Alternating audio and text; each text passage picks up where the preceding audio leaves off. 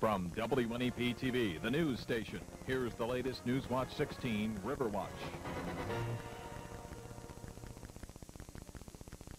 On the rise this afternoon. Right now, because we had about 4 inches of rain in some areas of the viewing area in eastern Pennsylvania during the day yesterday and last night, the Susquehanna River is now rising across most of the main branch. The west branch, however, right now, that portion of the viewing area did not see that much rain, so it is not rising very quickly, and I do not expect it to go above flood stage in that area, except for the town of Montgomery, where the flood stage there is a little bit lower. However, the main branch is now above flood stage from the New York border down to about Bloomsburg. Between Bloomsburg and Sunbury, it will be going above flood stage later this afternoon.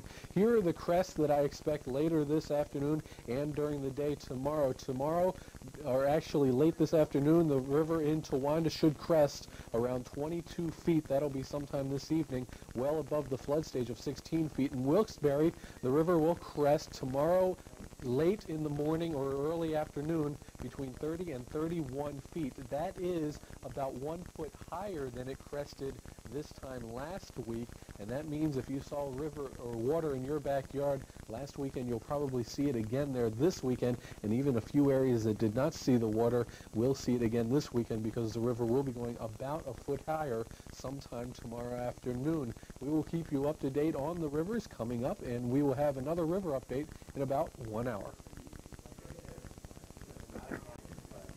Mike's rep is on the line after a cheating scandal. Then Denise is back with a surprise tomorrow at 4. That's where Jeannie lives.